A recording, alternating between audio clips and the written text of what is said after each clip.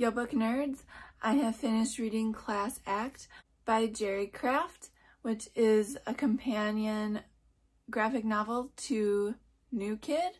If you haven't checked out my review for New Kid, go check that out. This is a book that I am reading for a summer class that I'm taking. I'm reading this in advance of that class.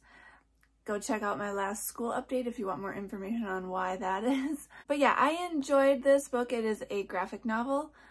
I can see why we're reading this book for class, although I still think that the first book, New Kid, would have also been just as good to read for class.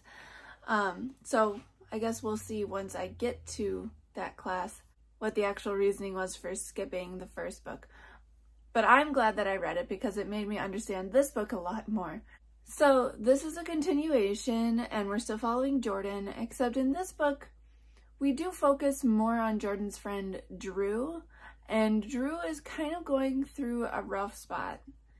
He's really struggling with his place in the world, and we follow him on his journey with that. This is Drew, and Drew is really struggling with his identity and with his friends.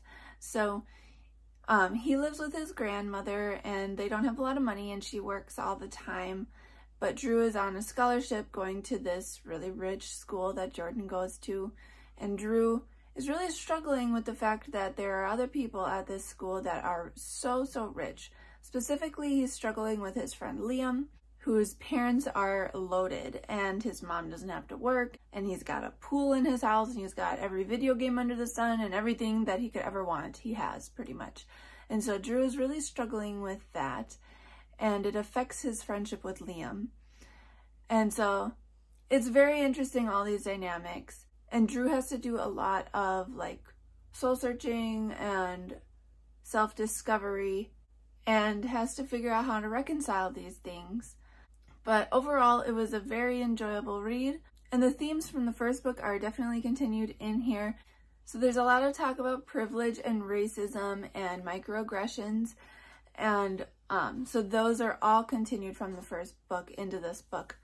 I did like the first book better than this one, but I didn't dislike this book by any means. This is only the second graphic novel I've ever read. New Kid was the first, so I think I'm just not really getting into the medium. I'm just so used to novels, and so while I love it and I think the artwork is great and so much fun, it's just so different from what I'm used to. It's harder for me to just sink into the story, but I'm definitely glad that I'm reading it. And I highly recommend it for anyone that has young children, because this is middle grade. I think that young children will get a lot out of it because it does tackle huge topics in an easy way for your children to understand. I do think it's a good idea for anyone that's going to be a teacher to read this. I said that for the first one as well. It makes me more aware of the kind of teacher that I want to be and the kind of teacher I don't want to be. But overall, I think anyone should just give this book a try. The whole series is very well written, very well written. I'm just not used to the medium, and I think that's what's taking me out of it. There is a line that I will share that I really loved in here.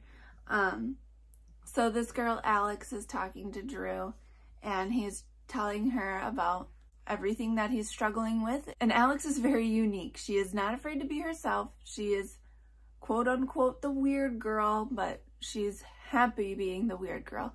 And Drew asks her how she does it, how she handles being judged by everyone all the time. But Alex says in response, "But to answer your question, I like being me. What good is having people like you if you don't like you?" And I think that sums up the book pretty much. Drew is really trying to figure out who he is and where his place in the world is. And I just love that quote, and I think that that is such a powerful statement. I'm sorry if you can hear my baby grunting in the background. She's here again with me. But I just think that's such a powerful statement, and something that I want my children to know, and something I want all children to know, is that you should like yourself and not worry so much about what other people think. If you like yourself and are true to yourself, the right people will find you and you will have good friends. So yeah, another theme for this book is definitely like self-discovery and self-acceptance. and it's very powerful. If you've read this book, let me know your thoughts in the comments. I would love to hear. That's it for me this week. I hope you guys are having a wonderful Monday. Don't forget to hit like and subscribe. Thanks for talking books with me.